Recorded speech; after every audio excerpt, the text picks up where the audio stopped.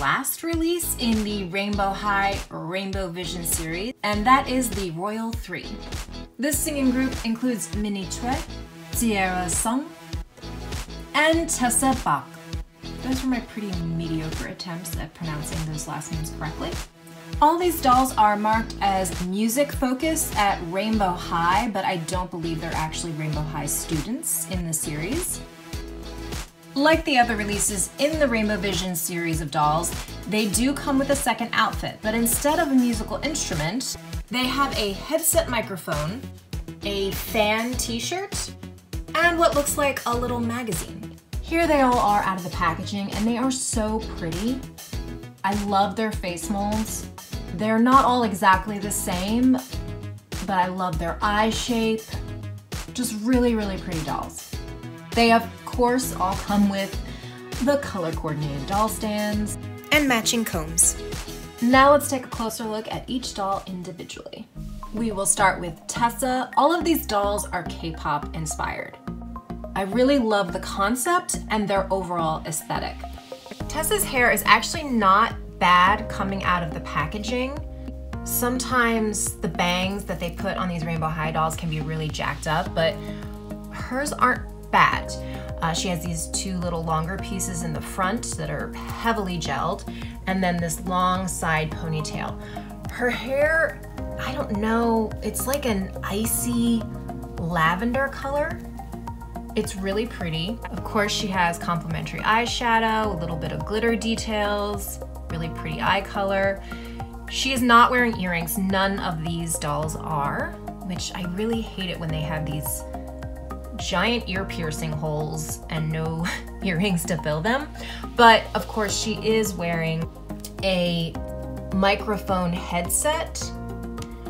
So it's all one piece here. We've got a headband with the microphone attached, and it wraps around her one ear. So I get why there isn't earrings. It just still bothers me that she's got this big visible ear piercing. Her outfit, I love it. She's got this awesome jacket.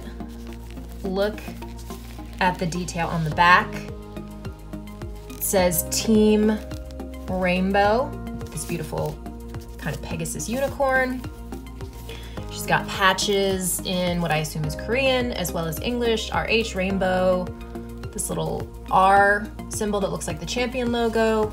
Then we've got some more writing, 22. On the other side, we've got a little like kind of NASCAR detail going on. MGA, Magic, and then rainbow across the front. We've got faux zipper detail, faux pocket detail, just a really super detailed piece of clothing.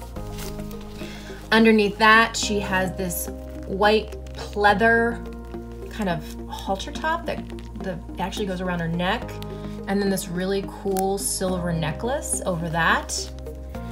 And then her pants are awesome. This asymmetrical leg, one side is shorts, one side is long. Rainbows written down one leg. Again, it's like a pleather material with this really cool belt. She has one knee-length sock, and then she's wearing, I really like these sneakers. They're like simple but so cool looking, and they have this metallic, shimmery color on the tread. Other details include that she has unique hand sculpts. She has short nails with very detailed paint, and then this unique hand sculpt of multiple rings on each hand. Again, love that detail.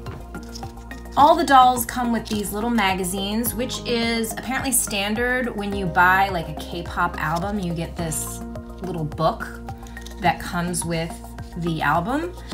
So again, love that attention to detail. It is a full color, multi-page little booklet.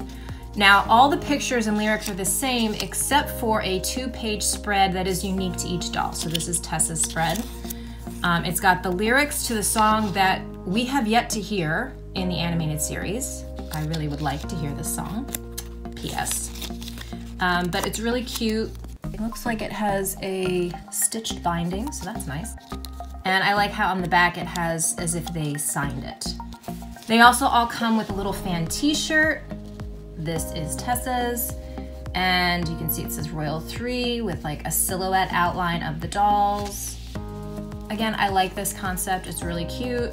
And then her second outfit includes this like iridescent little top that velcros in the back. And there's this piece, which seems to be partially inspired by a traditional Korean dress that I came across in my research for my Lila Yamamoto video. It has a dragon printed on it. I think it's really interesting, this extra layer here. Then she has these pants. Mine have a little stain on them. I have no idea what this is from. We've got a little silver chain detail. We've got belt loops that velcros in the back. And again, it's this lavendery color mixed with this denim. And then underneath that is a little pair of kind of black boxer shorts with this printing on the waistband. So a really interesting multi-level outfit here. And then this is her second pair of shoes. I don't think we've seen anything exactly like this before in the Rainbow High line, so that's nice. Next we have Tiara, or maybe Tiara. I'm gonna go with Tiara. So she has two headpieces. First, she has her little tiara, which is silver metallic colored, and she wears it like a headband. And then she has her microphone headset, which actually goes around the back of her head. It's got some really pretty kind of like pearl embellishment detail, and it's black and gold. Her hair is a very similar color to Tessa's. Now, I like her outfit overall, but there's a lot of, I'm gonna assume it's manufacturer defect. So first, we've got this little cropped kind of bolero jacket, metallic thread. It's very pretty and it's partially lined. Under that is this dress. This looks like two separate pieces. It's actually one piece. So the top looks like a bustier with some little gemstone embellishment. And I don't know if you can see, but we are missing some random stones. And then the skirt part has pockets, which is cute. And then it has this gemstone embellishment, but you can see we're missing quite a few stones here and here, and also down here. The top, I just wanted to point out, is like this kind of sheer iridescent material in the center, and then this satiny material in the bust part and the skirt. But I love her boots. These are a faux leather material, over the knee boots with this little silver chain detail around the ankle. I love them. They're so pretty. I love these boots.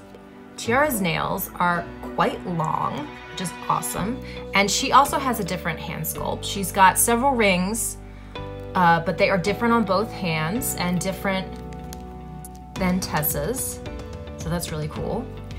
She also has some little bracelets on her one wrist. And then she also has this necklace. It's kind of a choker style, but it's got this interesting detail where we've got the two chains and then a little tiny pendant. And again, her hair not too bad coming out of the packaging, so that's good too. Meanwhile, just a quick look, this is her 2-page spread in her little booklet. Here is her fan t-shirt. It is white, and then it says RH Royal, and I think the word 3 is under. It's really small, but this is cute. Now her second outfit is very interesting. I did not take it off of the little plastic mannequin yet because I wanted to do it on camera. So we have a belt, this plastic belt. It has printing on it. It says Rainbow Magic Sparkle. If we remove the belt, we can get into these pieces. So the belt is looped onto the back of the top layer through the belt loops in the back. So we have half of a jacket, and it is completely separate piece than the top. And that's really cool. I thought it was gonna be somehow attached to the top, but it is not. I love this. It's just really unique in a doll. So we've got this pinstripe detail, but it's like only half of a blazer or a suit jacket. And then this kind of gem encrusted thing going on the sleeve. And then the rest of the outfit is pretty simple. So we have an white iridescent skirt, a little faux zipper detail in the front. We've got some belt loops, Velcros in the back. And then the top is actually a bodysuit with kind of a mock turtleneck, very pale, icy lavender color, and it Velcros in the back. Finally, her shoes, kind of simple, very thin, kind of stiletto heels with this interesting chain detail in the front. I don't think we've seen anything quite like them yet in the line. And then finally, we have Minnie, who is another pink girl, although her clothing has more of a lavender undertone, like a pinky hued lavender. Let's just take a second to compare her to some other pink girls released from Rainbow High. These are the ladies who are closest to Minnie in color scheme. And you can see they are all different shades of pink, and they have all different face molds and different skin tones. Yeah, Bella and Minnie have a similar skin tone, but it is different. They all have very different face paint details as well. I love Minnie's eyebrows. They're just raised a little bit more. And here's just a look from the back. It's pretty obvious there is a distinct color difference. Bella is this pale pastel-y pink. Brianna is more of a bubblegum pink. And here we have Minnie in the middle. And yes, her pink has a, in my opinion, like a lavender undertone. And her hair isn't actually too bad coming out of the packaging, considering. Taking a closer look at Minnie, you can see her headset microphone is attached to her little pink headband, which has RH on the side. It is pink and silver. The mic piece is a little heart. Her eye makeup is so pretty. I love her eyebrow shape, which reminds me that I forgot to point out how different Tessa's eyebrows are from any previous Rainbow High doll that I am aware of. So Minnie is wearing like a little jacket that is a mix of faux leather and then this almost like sweatshirt material, as well as this quilted material here with a lot of embellishment, including these tassels in the front. Underneath that is a little simple crop top that is also embellished with pearl detail, and it is a faux leather material. And then she has on a faux leather material skirt. Actually, the pleating material here is more of a nylon fabric. We've got faux zipper details. It's 3 separate pieces, the skirt and the top, Velcro in the back. And then another pair of boots that I love. Really cool. She's got a thick-soled faux leather fabric material boot. And you can see these clasp detail. It is a plastic detail sewn into the fabric, painted silver, just like this little crest in the front of her boot. Again, we have an interesting hand sculpt. She has longer nails that are very detailed in her manicure. And she's got different sculpted rings. One has a tiny little gemstone. Here's her other hand. I love her manicure. Here is her 2-page spread in her little magazine. Actually, I just noticed the covers are all different as well. The center character changes depending on which one is featured in the little magazine. Here is Minnie's fan t-shirt, and it is almost exactly the same as Tiara's. Except, oh, it looks like they have slightly different poses in the 2 t-shirts. So that's cute. Now her second outfit includes these little black pleather gloves. I've seen some people have problems getting these on her hands, so I'll see if I'll be able to. And then she has a 2-piece outfit, a matching skirt and top. And the top has this see-through detail in the bust line. Again, a lot of little pearl embellishment that easily falls off. This one's about to fall off. I don't like the little netting detail that's sewn on. This was in another doll recently, and I didn't like it in her outfit either. I want to say it was one of the series 3 dolls. It just feels really tacked on, and look, here's another little faux pearl that's falling off. The base of the shirt is like a cottony material, but then the sleeves are kind of a satiny material. And that is repeated in the skirt, where we've got the satiny and then the cottony. It's actually very soft, like a brush cotton. Again, this kind of tacked on netting thing. I don't like it. I don't like it. And a lot of pearl embellishment. I like the concept of the pearl embellishment. It's just that they fall off so easily. I don't love it. I'm gonna say it. Don't love this outfit. But I do really like the shoes.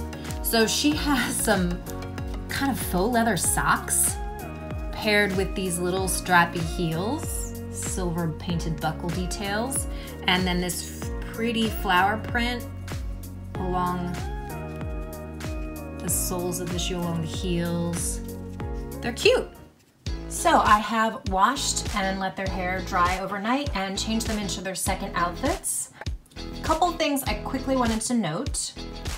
Tiara's mic headset have 2 little pegs that fit snugly into her ear piercing holes, and that's how the headset remains positioned around the back of her head, and I really wish they were all like that. These are Minnie's gloves. I could not fit them on her hands. They wouldn't go past the way her fingers were positioned and the length of her nails, so not really a usable accessory on her. I really like Tessa and Tiara's second outfit. I think Minnie's outfit looks better on her than it did when it was just in the packaging, but I still don't love it. I much prefer her first outfit. But I think my favorites are Tessa's outfits, both her first and her second outfit. All in all, the dolls are really cute. I like the idea of them coming with the little booklets and the fan t-shirts to really have that K-pop inspiration. I do wish they all had the same type of headset microphone that Tiara has. I much prefer that one to the headband. But all in all, I really like these dolls. I like their face sculpts. I do like their coloring. I know people think the pink in particular is very repetitive. I do wish Tiara and Tessa's hair was more distinctly different from each other, because on camera I think they even read the same. Of all the Rainbow Vision dolls released so far, I think my favorite is still Neon Shadow, but these ladies are lovely. Let me know what you think by commenting below.